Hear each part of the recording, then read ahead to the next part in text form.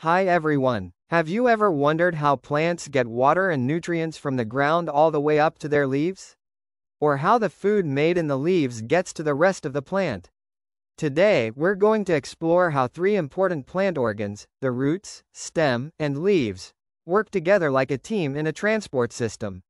Welcome to Science 8. Our learning competency for this session is to describe how plant organs, leaf, stem, roots, work together as the transport system. To understand better the transport system of a plant, we need to describe the function of each part and how they interact with one another to absorb, deliver, and produce the important materials needed by plants. These parts are the leaves, stems, and roots. The root of a plant has major functions. These are to absorb water and minerals from the soil, anchoring and supporting the plant, and storing food.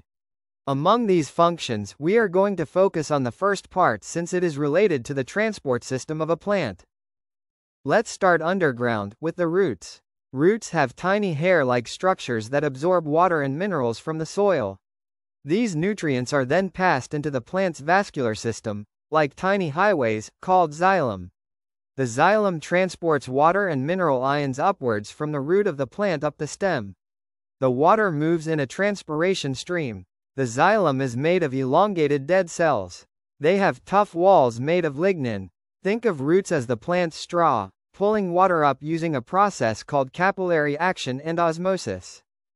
Next is the stem. It provides structure by holding it upright. As part of the transport system of a plant, it carries fluids throughout the whole plant. The stem acts like a transport highway. It carries water and minerals upward through the xylem, and it also carries food, made by the leaves, down through the phloem. The main role of the roots and stem is to transport substances around the plant to where they are required. Water and nutrients in the soil enter the plant via the roots. The roots then transport these substances to the stem. This effective transport system is found in the vascular bundle of the root and stem. As seen in the cross-section of a stem of a plant, this is present as structured cells inside. The xylem, responsible for water transport, is found at the central part of the vascular bundle. Meanwhile, the phloem is found at the outer part of the vascular bundle.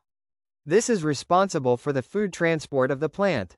The phloem transports sucrose and amino acids, both upwards and downwards in the plant. The phloem is made of living cells arranged end to end. The phloem moves substances from where they are stored to where they are used via a process called translocation. Now, up in the leaves, the magic of photosynthesis happens. Using sunlight, carbon dioxide from the air, and water from the roots, the leaves make glucose, a type of sugar. This food is then sent down through the phloem to feed the entire plant, from the tip of the roots to the new growing buds. Together, the roots, stem, and leaves form a powerful transport system that keeps the plant alive and growing.